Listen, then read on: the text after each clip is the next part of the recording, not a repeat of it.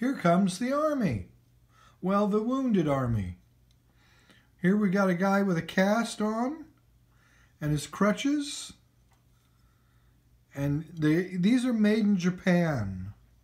And what's interesting is that during World War II, there were metal drives. So things like this, which were made in the 30s, were given up for those metal drives. Here's another guy, wounded. He's got his arm in a sling. He's got a head bandage. He's holding his helmet. And this is a flesh color because his leg is exposed. And I'm not sure about the red on his top of his shoe, but it's interesting. Up, here's a guy. He's got red shoes. He's got his arm in a sling, and he sits down because he's tired. But I'm going to put him like this so you can see him better. And here we have a medic. And he's a crawling medic going to the action. He's got his red cross.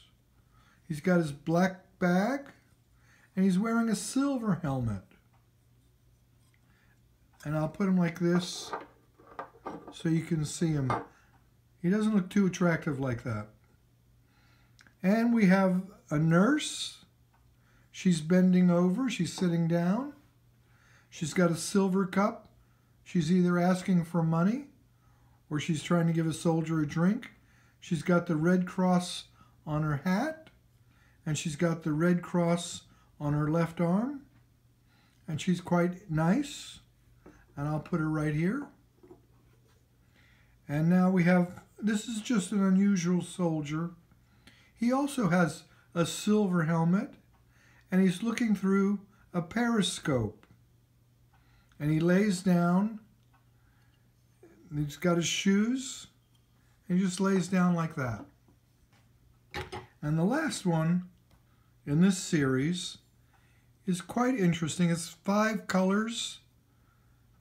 He's got his shoes. He's got a black utility part on the back, a little red back here.